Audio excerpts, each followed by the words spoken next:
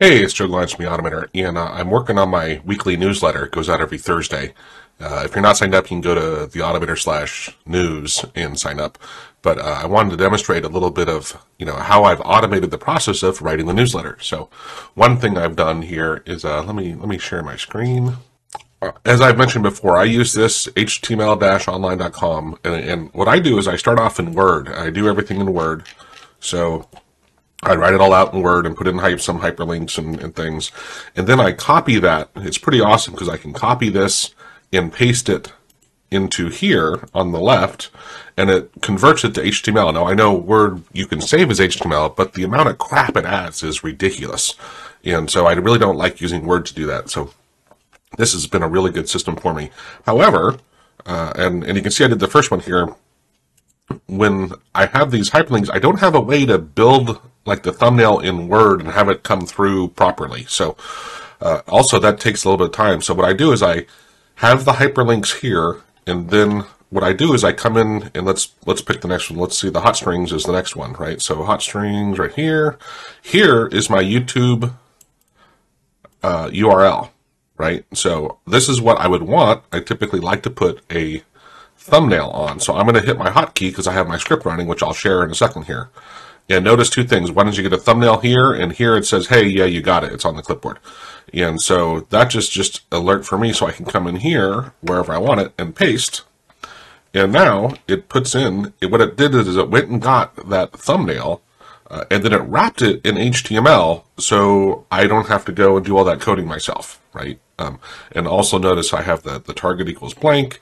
I have the alternate text, so it went and did an API call, and this was a little tricky. So let me show the script, which you can get on that YouTube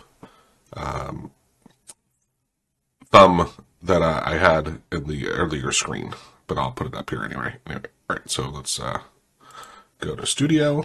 So this just forces it to run in 32-bit mode. It's a function I use just to make sure that it's running in 32-bit mode. Of course, this is my default settings, which has my hotkey to trigger it. And then I blank the clipboard. I send Control-C, and I wait up to 2 seconds. And then I check it and just say, hey, does the URL contain U2, just to make sure that it's going to be, as you can see it right here, right? That's an example one. So if it doesn't have that, I don't want to do anything. So then, because what I need is that unique ID, like this part right here. But depending on where I copy the URL from, that URL, it's not this exact structure, because sometimes it's the full YouTube. So there's just dozens upon dozens of different alternatives. So that's why, and I did a video on it. This YouTube video ID, which if we jump to it, this is the regular expression that goes through and parses it and returns back that unique ID, or if you can't figure it out, it says not found, but it gives me that unique ID. So let's jump back.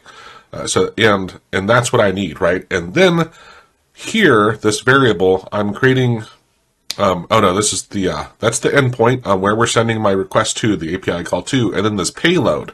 That was where it was really interesting. I tried just doing it generically, and the thumbnails weren't coming back, and I had to use Fiddler to look at my web traffic and see what my browser was doing, because when my browser did it, it worked fine. And so I basically went in and borrowed from my web, my Chrome, and looking at the traffic and saying, oh, okay, here are the things I have to have in here. And notice this video ID, actually video ID, that's text. Here is where I'm piping in the actual ID.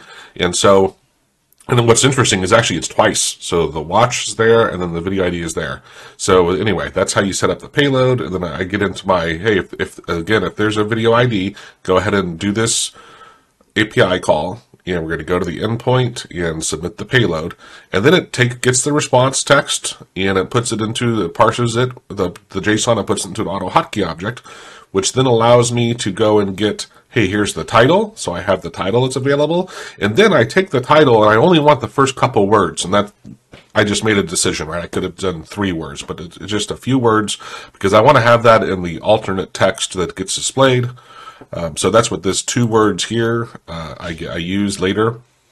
And so here's the HTML. So after it comes back, I'm building, this is the HTML that'll be on my clipboard when it's done.